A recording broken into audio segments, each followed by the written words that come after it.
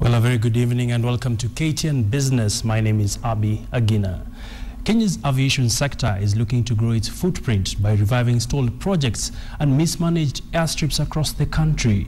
While officiating over the first ever aviation workshop, Deputy President William Ruto flagged the need to have a more vibrant sector that can match other countries in Africa. The move could be a boon for local airlines looking to grow their businesses.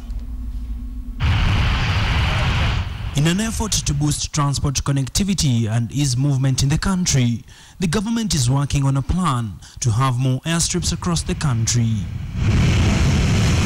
Kenya's aviation sector has grown immensely over the last 10 years, but lack of proper infrastructure has held back accelerated growth.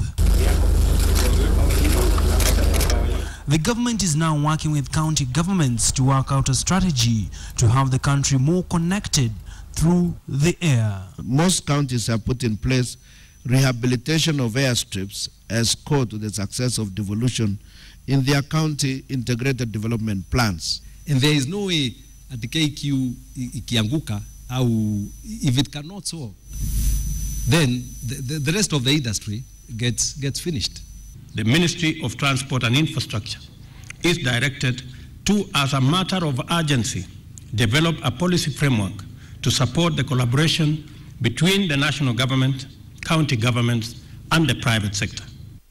However, not every county has the ability to support a fully fledged airstrip, but more basic airstrips can be used to allow light aircrafts to land and take off.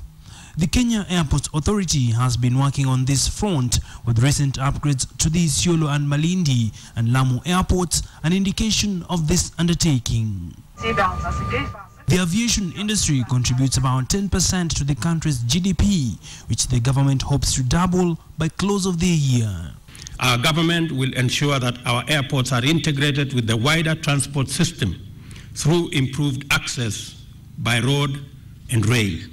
This new thinking could be a major boost for aviation companies seeking to grow their business. But in a move that could be counterproductive to the aviation growth, county governments are pushing to have joint control of facilities in their counties. In the county, 18 airports have paved runways, with 181 having unpaved runways.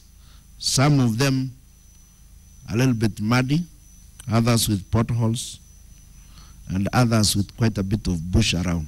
Counties are committed and eagerly seeking to partner with local airlines through provision of both direct and chartered flights to these airstrips. KAA is currently the mandated body charged with managing airports in the country.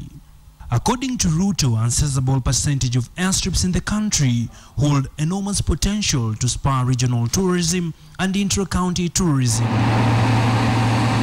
Competition in low-cost carriers has significantly triggered a jump in demand for air travel in the country. The growing demand has been fueled by competitive pricing among carriers, which continues to enhance revenues for airlines, and for consumers, it eases the burden of travel.